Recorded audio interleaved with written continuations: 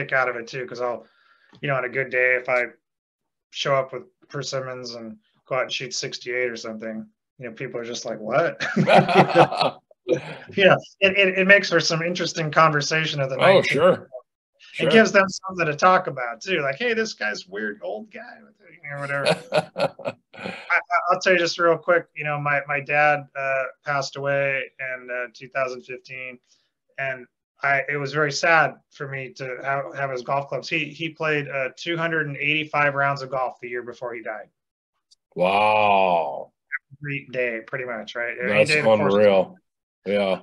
And he was he was 83 years old and played every day. And he played the same, golf clubs his whole life, the old Stan Thompson blade irons and all that. So I thought, you know what? Instead of just sitting there looking at these clubs, I'm gonna play my dad's clubs. I wore my dad's clothes, and I showed up at a golf course that my dad and I had played years and years ago, and I wore his hat, and I just registered under his name, and I just played as him.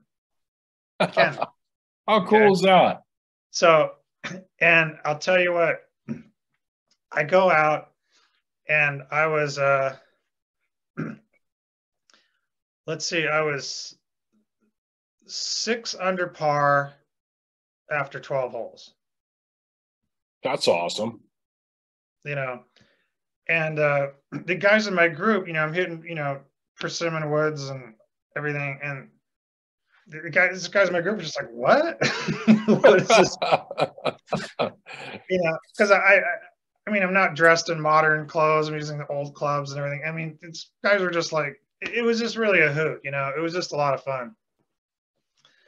And I made a couple more birdies. I think I had 8 birdies that day, and I shot 66, and it was just really a hoot. And then I just set that aside, and it was, I don't know, it was almost just kind of like one of those magical things or something, but it was fun. My point is that it's fun, whatever clubs you do play, for the guys that are still, playing the persimmons and embracing that, the original intentions of the game. Like if you play a golf course, older course, classic track, well, the course was designed for 250-yard drives. Yeah. So if you really want to appreciate the architecture and how the original intentions were, that, it's a risk to try and get over this bunker off the tee, but you should play to the right or whatever. And if you go out there and you have a club that just hits it 50 yards over that stuff, to me, it's like, who am I really kidding? Yeah.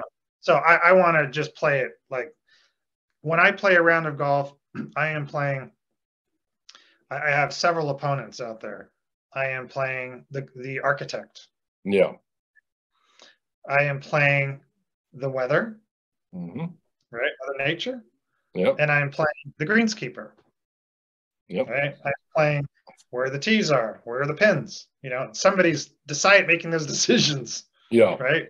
Yeah. I'm playing those 3 opponents. And then, you could say I'm playing myself in my own brain, or maybe somebody else. But